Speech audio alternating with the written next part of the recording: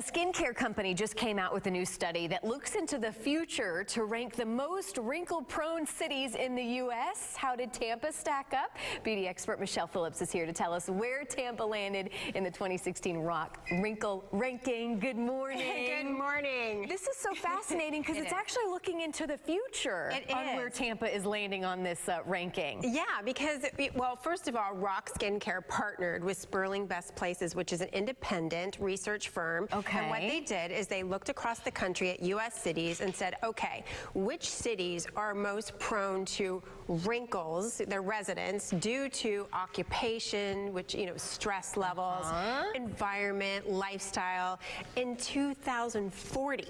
So we're looking ahead, but what we don't realize is all the things that we do today greatly impact how we age in the future. I kind of like this because sometimes we can't go back in reverse, but we can start making changes today for what, you know, a couple years down the road. Exactly. So and where did Tampa was number 22. Okay. Okay, so we're kind of, you know, we're halfway there in the middle, but, you know, because we're exposed to so much sun year round. Okay. So we can be at a higher risk to, obviously, premature aging from sun damage. And we're also skin cancer prone because of that. So we're going to talk about ways to remedy that.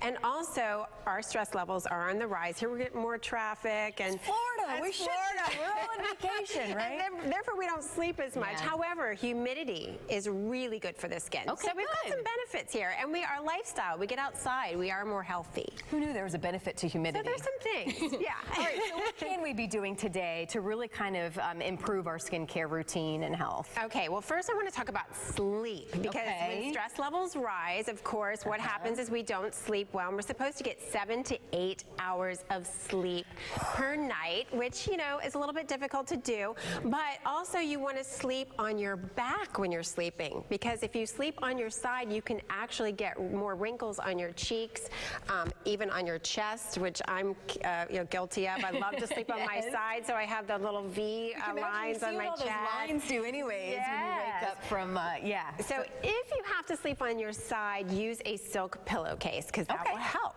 Easy enough. I like that. Okay, so the second thing is, when it comes to our skincare, I'm always asking my clients what to use to cleanse your face.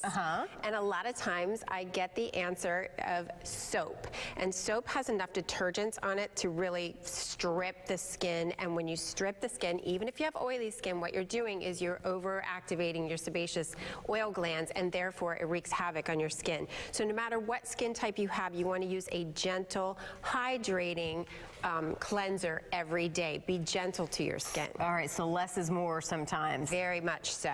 All right, let's talk about SPF, which we mentioned, because this is so important here in Florida. Exactly. SPF 30 UVB and UVA protection. So you want to look for that broad spectrum symbol on products. And this is my favorite. This is a RoC Retinol Correction Deep Wrinkle Daily Moisturizer.